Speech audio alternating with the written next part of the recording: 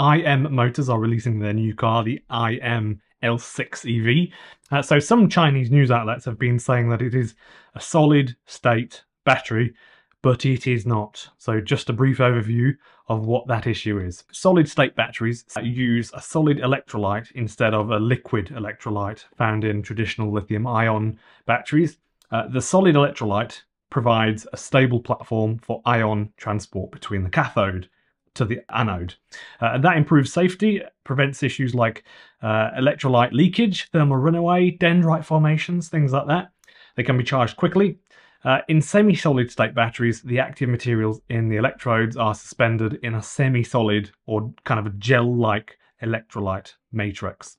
So that is the difference. So you get a lot of the benefits of actually having a solid state battery, but it's not a solid state battery. So just so we're all in the know about this new lingo that's going around these days, because people are seemingly trying to cash in on the semantics with words like solid state or semi-solid state. The mainstream media are doing this as well with hydrogen. That's kind of annoying, isn't it? But interestingly, they never mention the fact that it takes 60 kilowatt hours of electricity to create and then pump enough hydrogen into your car to drive it 80 miles once it's in your car. It doesn't, the maths don't add up with hydrogen, obviously. That's why it's kind of not gone anywhere. And it's incredibly expensive. And even I think there was a group of people set up by the Australian government, and they got some really clever scientists together, and they came out and said basically trains, buses and trucks, hydrogen could be viable. Anything else, it can't be viable. Certainly not in everybody's ordinary car. You can't have a massive system with 13,000 psi in a car that consumes so much energy to put it into the car just so that we can go drive and pick our bread up, basically.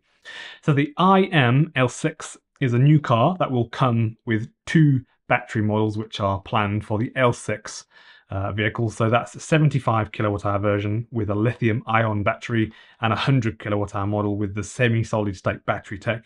And in China, there will also be a 130 kilowatt hour version.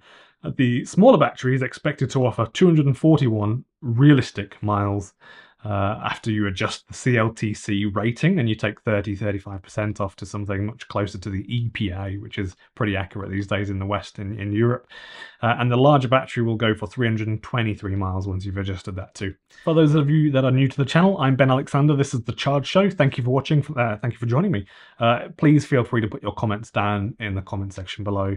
And I also do have Patreon and YouTube memberships if anyone wants to chuck me $1 every month, or just a one-off payment of $1. That's really nice, just to help me keep on going making these videos. It will be in the UK and in Europe in the first half of 2025, and we don't know the performance specs officially, but the dual motor version will most likely be 0 to 100 kilometers per hour under 3 seconds, or about 3 seconds.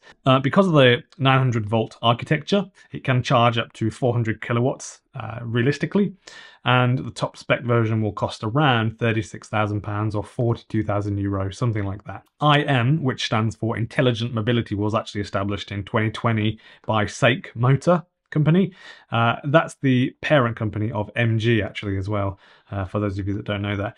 The company's primary focus is on electric vehicles, and it currently offers the L7, LS7 mid-size SUV models in other markets. Nobody knows if any of these will really come to the UK, these are the 2 models. What do you all think about this new brand from Seagull? I think I've got to say that they make some really nice cars, fantastic cars, they really do.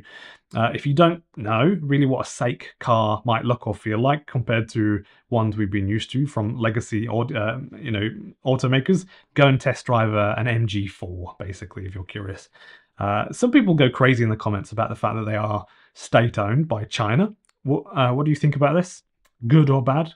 Have you got any thoughts? Put it in the comments below.